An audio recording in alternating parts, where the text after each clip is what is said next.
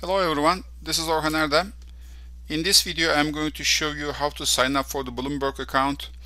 To do this, you need to be at one of the Bloomberg terminals in the university's Bloomberg Business Lab. You can't do it at home unless you buy the software. So to start, click the Bloomberg icon to start the program.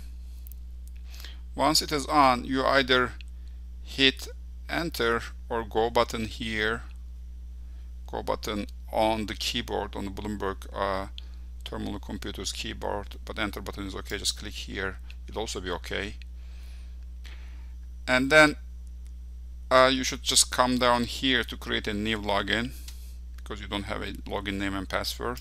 Create new login, and you should follow the steps here. Who are you creating this login for? You should select myself, and you should select no here if you have not been a Bloomberg terminal user before, and then put no here, click next.